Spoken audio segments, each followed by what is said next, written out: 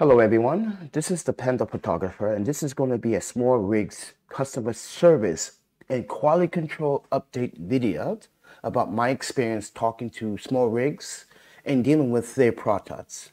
Now, if you haven't seen my iPhone 11 Pro 2777 or 2778 cage reviews or update videos, SMALLRIGs has a problem.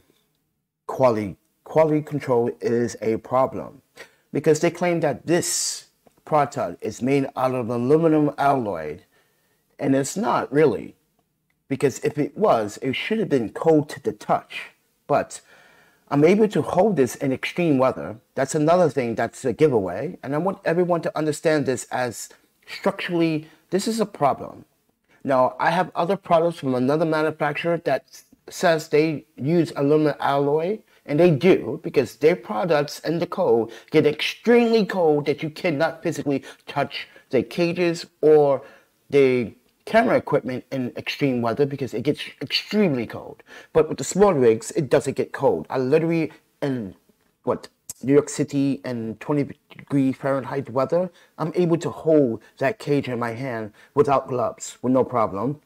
And even with the gloves, it doesn't get cold. It should be getting cold in my hands through the gloves, but it doesn't. And I emphasize this on a video test, why SMALLRIGs might be claiming that their products are aluminum alloy, but they might not be. With that said, yes, the material is light, but let me explain what happened to my cage, since they don't have it here. You see this area here where it mounts anamorphic lenses? This piece here comes off completely because SMALLRIGs forgot to use a material called Lite-Tite. Not only that, the screws that you see in this image here came off within the first week. Then the screws down here came off within the second week, and then they disappear. They just ransom fall out. Not only that, the cage itself has this material that's inside the liner to protect your iPhone for any bumps or drops. Ladies and gentlemen, it is not a bumper. It's a fabric. It's not rubberized. It's a fabric. It's not going to protect your phone if you drop the phone by accident with this case, because this case will crack the glass on your iPhone.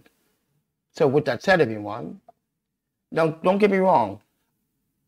At first, I was intrigued by the product because it had features that I really want to utilize as a videographer, photographer, YouTuber, independently working. But I was disappointed how SMALLRIGs did not communicate to me through social media since July of 2022, and now has been poor. Within the last 2 weeks, since January 15 of 2023, SMALLRIGs decided to contact me because they saw some very interesting posts on social media. And I pointed out in their face, you guys have a bad customer service. You guys only want to cater to those YouTubers that have more than 50,000 subscribers. And that's the problem about YouTube, ladies and gentlemen. Everyone that buys a product for SMALLRIGs has a fair right and a fair say to do assessment on their products. And SMALLRIGs needs to look at the bigger picture here and respect all consumers, not just pro photographers or pro videographers or pro YouTubers, because there are pro YouTubers and pro photographers on this platform that don't get the recognition or the respect by YouTube. And then when you do come across their videos, you guys want to send them a product later after they really did the video a year ago. So with that said, everyone, this is SMALLRIGs. This is a good example. I made the video in July of 2022, August 2022, September 2022, October 2022, November 2022, December 2022, and January 2023. And they still refuse to answer until I post a very important article and video about the problem with warranty with SMALLRIGs, quality control. And then they looked at this and didn't even read it or watch the video. And this is where I said, are you kidding me? You don't take the person time to describe. I literally describe the problem in the videos. This is why they never looked at the videos until I got this video, this email. I believe it's this email. Yeah. It says, "Hi, Keiki is my name. For all of you out there, it's not Kiki, it's Keiki. So, thank you for the message. Sorry for the inconvenience. I can see from the video the case was often used, blah, blah, blah." And this is where this person, Nancy, did not watch the video in full. This is why, wait till you see the next email. This is why, Nancy, you don't need to be customer experience department, because you didn't watch none of the content that I linked to at all. You know who watched the content? And Nancy, by the way, wanted me to send the screws. Keep this in mind, ladies and gentlemen. She wanted to send the screws, knowing that I super glued the whole cage back together. You can no longer lose screws. I literally super glued it into this email. This is the email. I think this is the email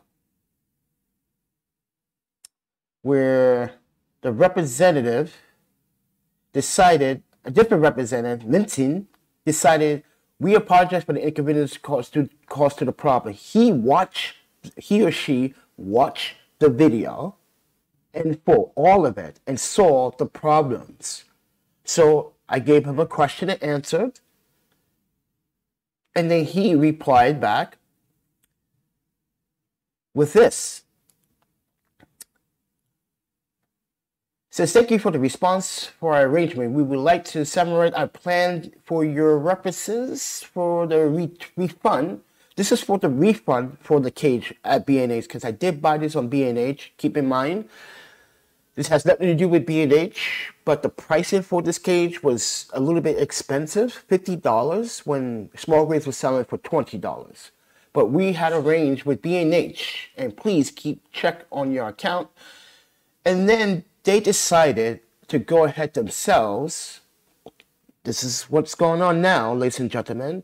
They decided to refund me not only the cage, but to fix my iPhone's cameras on the back of my iPhone 11 Pro Max. So they're giving me the $148.85 plus, which I'm going to show you another email. As you can see, "Dear Keiki, thank you for the reply. To process the refunds passed for you, we also will send the B&H order refund for $49.96 along with the $148.85 to your PayPal account not through B&H. They want to do this and make it right. Because Vincent here from customer service watched the videos. And when I talked about the fabric inside the phone, I want to ask SMALLRIG one question. How can you offer, let me explain. You see this fabric on this door hinge here and around the phone? That's not rubberized. That's just a fabric. It does not protect your phone from being accidentally dropped. That's a flaw.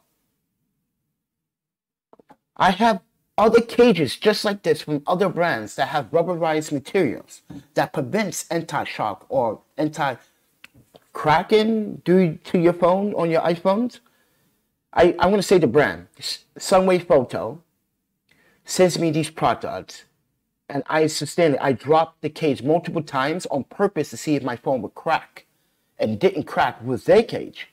But apparently my other phone, my iPhone, did crack using their cage. I'm just emphasizing why there's so many flaws to this product. But I do recommend, I do commend SMALLRIG for trying to make this right. Because you guys have a very bad, not you guys, not all of you are SMALLRIG, but Nancy, that's her name, I'm going to point her out in this video. Nancy decided to do a shortcut and cut corners and not read the whole full article in video in full. And this is what I'm talking about, ladies and gentlemen. Can you trust SMALLRIG and the quality control department now after what you just saw in this video? Can you really, absolutely, truly trust them now after admitting this email is basically an admit to the product failing. This is an admit email. This is a confession to the consumer, to the pro consumer, a pro photographer like myself and a videographer, that you just proved to me that I can't trust your products anymore. Why should I pay a premium when you don't even provide me the customer service to go with it? But with that said, everyone, I just want to emphasize that within the last 4 hours, they contact me and said this: "Dear Keiki, thank you for the confirm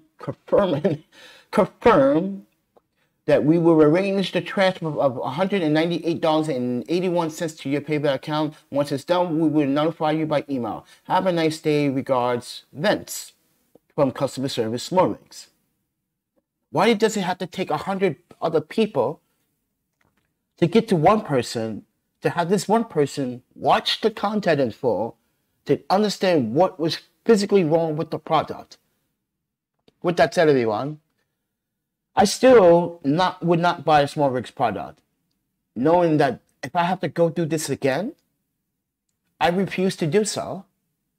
So with that said, everyone, I know this video is a little bit longer, but you need to understand the context of what led to this issue. And keep this in mind. With these emails, I did provided a invoice to it. Where's the invoice? You see how this is a screenshot. And then showing, look at the missing screws due to time of the video or shooting this video. Look at the missing screws.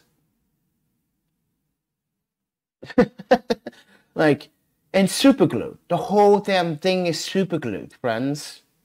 So with that said, I know some of you guys are going to say, well, it looks very abused. Well, after SMALLRIG did not reply back to my emails or my tags on social media, I abused the hell out of it. I did so many things with it. I crazy glued it. But here's my B&H order, so you guys can see how much I paid for it. $40.96. I'm not going to sugarcoat it. You guys can see my order number. I don't care. B&H, sorry, but I don't care because my credit card is blocked anyway. This is my invoice. Look how much I had to pay for it, $49.96. And honestly, it wasn't worth $40.96 at the date of time of order, which is 7/24/2022. So, yeah, so technically I had it August, September, October, November, December, January, 6 months. Keep in mind, these products have a 2-year warranty on them. And SMALLRIG took their sweet-ass time replying back to me. So, this is why I'm emphasizing why I won't buy another SMALLRIG product ever again. That's just simple. But with that said, everyone, I hope you guys understand and enjoyed this video or try to make some sense out of this video. I'm just giving you guys an update. But with that said, everyone, thank you for the refund, SMALLRIG. But I still, as someone that is smart enough to know, I still won't buy your product. Thank you for the response, everybody. I hope this video makes sense to any consumer looking at the SMALLRIG product in the future. Be aware that not all products are made the same. And I'm really skeptical about them using aluminum alloy when I feel like it's not aluminum alloy because it doesn't get cold to the touch. So with that said, everyone, take care, eat, sleep, photography, videography, review your products and repeat. And I will talk to you guys in the next one. See ya.